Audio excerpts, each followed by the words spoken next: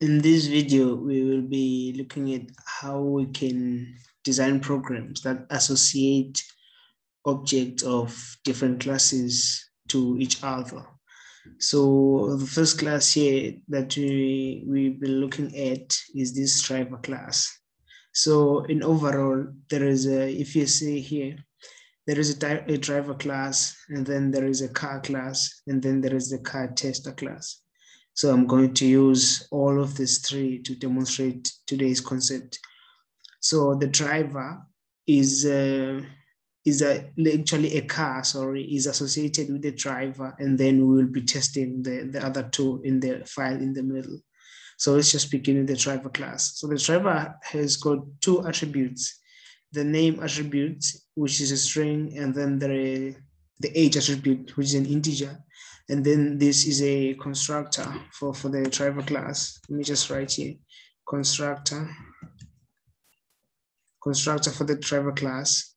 And it's an overloaded constructor, as you can see. So it takes the name and the age of the driver, and then it sets the two using the setters, which have been defined here. Set the name, and then there is also set age. And then here, these are the getters.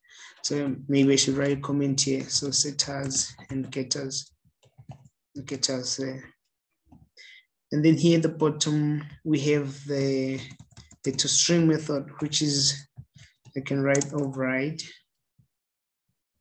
I'm writing override for this one because every class extends the object class in Java, and that class has got the Tostring method. So we are overriding a method that already exists. So in the Tostring method of the driver class, we just return actually name, and then concatenate with the name of the driver, and then age, and then concatenate with the name with the age of the driver. So it's basically a simple class, two attributes, one overloaded constructor, setters and getters, and the Tostring method, nothing more. And then when we come to the car class, and then this car class now has got three attributes. So the first attribute being the make, which is a string, and then the integer year, the year which the car was made. I can just write here the year in which the car was made, like that, and then the driver. So it has a name, and then the year, and then the driver. If you notice here, we are using a user-defined type. So here the string is a type defined in Java, int is a type defined in Java, and then here we write driver. So this is an object that has been defined by the user, which is us in this case. The reason it's not giving you any errors is because there exists this file, the driver class, in the same direction as this one. So we can define an object and associate it with the car. So what happens is that the driver is part of the car in our case. So the driver is contained inside the car class, which makes the driver to be part of the car according to this program. And then here we have a default constructor, sorry about the spelling, default constructor. And then after the default constructor, we have the overloaded constructor.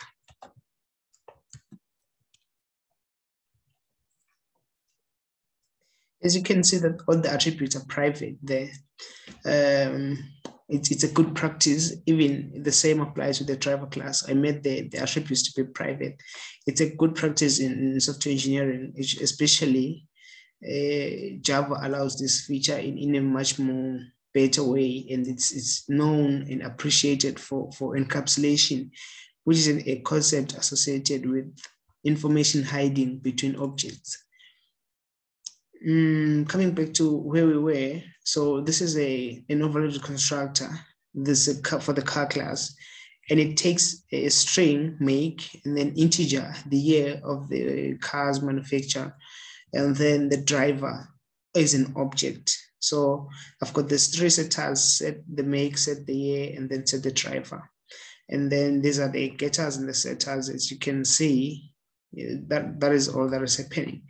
And then coming to the last part is the Tostring method of the car class. So as you can see, the Tostring method of the car class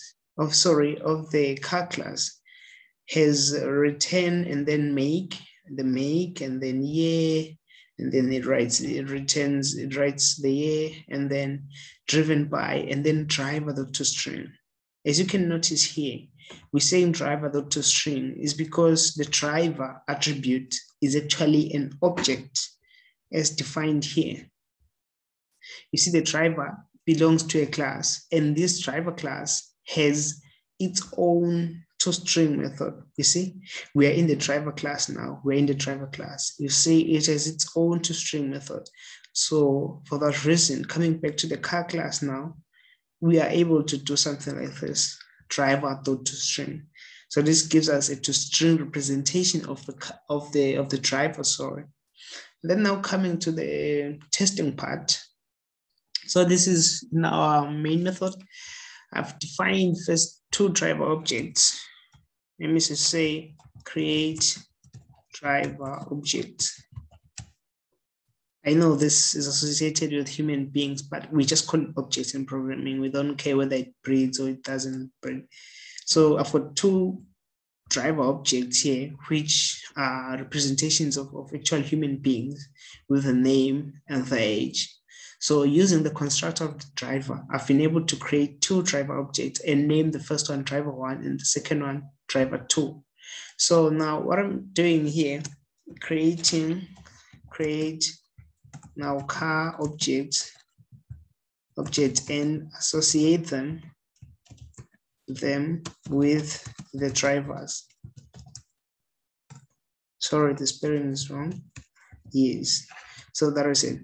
So now you see in these three car objects, the first car has got its make and the year, and then the driver. You see now we are supplying these attributes as a driver object. This is not a string, it's a driver object, it's actually this one. If I just highlight this, should be able to highlight, you see, it's this object there. So now the car has a driver in it. As part of the car, we have a driver. So the driver is associated with the car, or the car is associated with the driver. So basically I've got three car objects, and the second car object is associated with driver 1, and the third car object is associated with driver 2. Let's test this. To test this in a much easier way, we'll use the Tostring of the car objects. So we can do a system.out.println, and then we say car1.Tostring. We want to see if car1 is associated with driver 1. If it's associated, we will be able to tell through the Tostring method. Okay. As you can see here, sorry, let me just pull up this. Back to the console. Yes, this. As you can see, if you say system.out.println car1.Tostring, so we're giving it a string representation of the car1 object. This is what we get. It's Mercedes-Benz GLB, which is what we see here. Year 2020, which is what we see here. Driven by, now we're expecting the driver. So the driver is Musa with age 38, and that's driver 1 here. And as you can see here, that's driver 1. You see, that's how the objects associate with each other. Let me just do this for car 3 as well. For car 3, this is car 1 and then car 3. So now car 3 has the make BMW X6, year 2020, driven by Leon, aged 49. If you look at this, the car 3 is driver 2 as its object that's associated with. So the driver 2 has these attribute values, Leon with age 49. So that is how it's working. So this is the Tostring method part of the driver, which has been combined or concatenated with the Tostring of the car class just to produce one string as an output. This is where it's defined. So there it is, make, year, driven by driver.toString. So the driver.toString returns this, and we put it in the square brackets. So basically, that is how object association works with different objects when they're being used together. In our next video, we will be looking at how you can get the values that you want to put here during the runtime of the program instead of just hard coding it like we've done here. We've already written the names and all that. So in our next video, we want to run the program and actually ask for these values from the user, and also create the objects during the runtime of the program, and also create the association among the objects during the runtime of the program, and also be able to check how many cars are driven by a certain driver, maybe say driver 1, using their name. We want to be able to check from a collection of cars and see which cars are being driven by driver 1 by looking at the association between the car and the driver. Thank you for watching this video. I